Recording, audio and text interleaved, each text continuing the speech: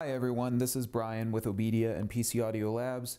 Today I'm giving you an exclusive first look at the brand new PreSonus Studio 192 digital audio interface from PreSonus. This is a 26-in, 32-out USB 3.0 audio interface. It's also a studio command center because it has options for a talkback mic and many other features that are going to help you to use one device for being able to get everything done in your studio.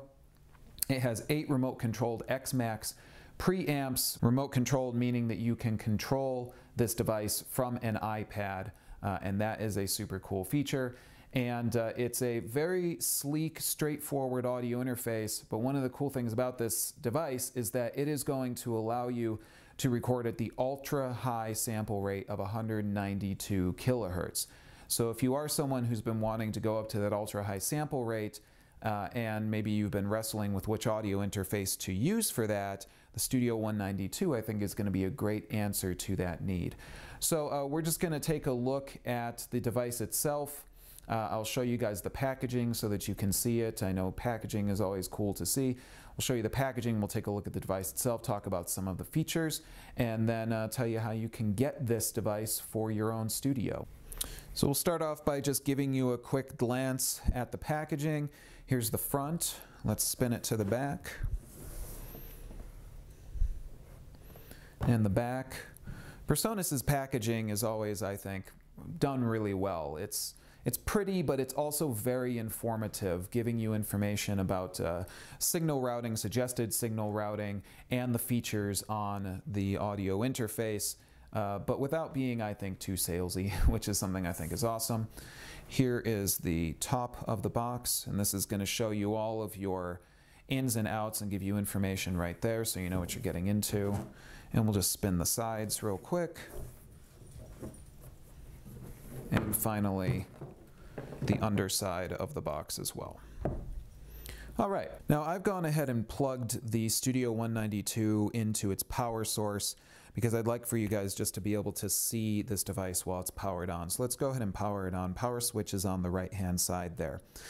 Now the power switch is going to glow red when it's not connected to a computer, and right now it's not connected to a computer, but that's okay because we're just going to be talking about the options on the device right now, the features, things like that. So let's dive right into it. Now first of all, on the front of the face of the unit, you're going to find 2 inputs, and these are XLR and 1/4 inch compatible.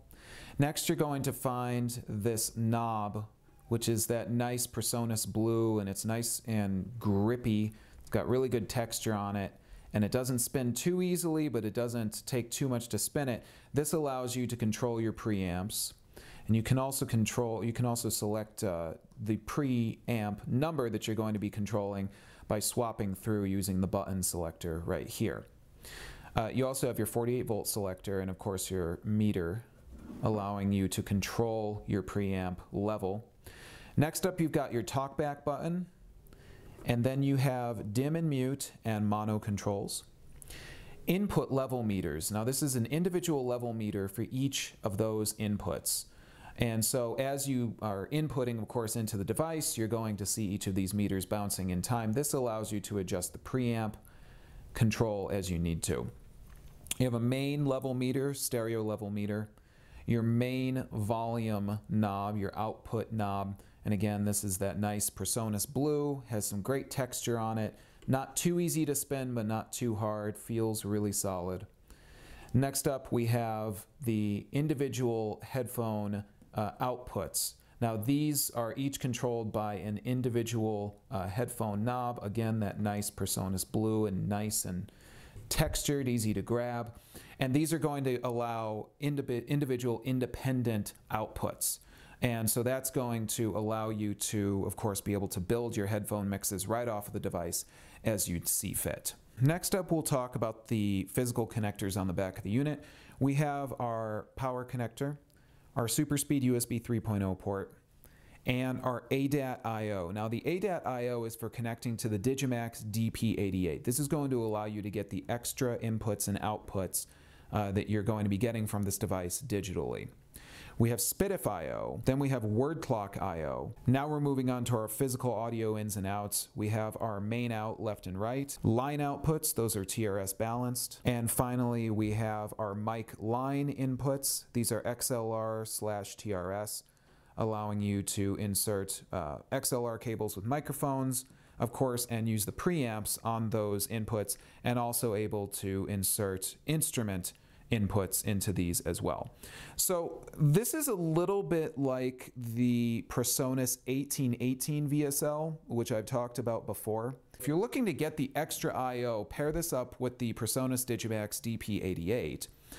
Or for most of us, I think for most folks, just using the 8 physical ins and outs is probably going to be enough, especially because you have dedicated headphone outputs on the Studio 192 as well. I think that that's a really big selling point on this device, because that way you can set up your headphone mixes very easily. And of course you have TalkBack, which is pretty awesome. And this is really useful for when you're working in the studio with other musicians or with your band and etc. And there you have it, everyone. That is the PreSonus Studio 192 high-performance digital audio interface, allowing you to record at the ultra-high sample rate of 192 kilohertz on a USB 3.0 interface with 26 ins and 32 outs. Now, in our next video, we will talk about how to connect the Studio 192 to your computer and use the remote functions with the Studio 192. So you'll want to stay tuned for that video. Check that one out. We'll have a link in the description. And in the meantime, if you guys do have questions, comments, if there's anything that we missed, if there's something you're curious about, do let us know. I think this is a really solid offering from PreSonus. I love how sleek and simple it is. I love the fact that it's just a standard 1U. And I'm really just loving the fact that it allows you to record at such a high sample rate in such a sleek and simple device. So, really cool new device from PreSonus. I hope you guys found this useful and cool. And as always, questions, comments, please be in touch and watch for our next video on the Studio 192 from PreSonus. If you want to add this to your studio, you can always check out PCAudiolabs.com, where we do sell great PreSonus gear. And of course, you can check out PreSonus's store on their website, PreSonus.com. As always, guys, I'm Brian with Obedia and PC Audio Labs. Thank you for tuning in. And until next time, happy music making to you, and take care. Today's pro audio hardware and software can give you excellent results if you know how to use it properly. Obedia can help you to get the most out of your pro audio hardware and software. Why spend your time scouring the internet for answers or digging through manuals? With one quick call to an Obedia technician, you'll be connected with someone who can give you the answers that you need in real time via phone and remote desktop. Obedia technicians are trained in all major digital audio applications on Mac, PC, iOS, and Android devices.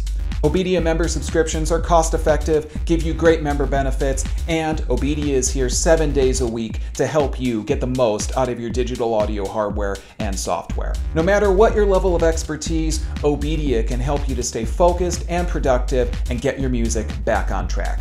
Start taming your technology today with Obedia.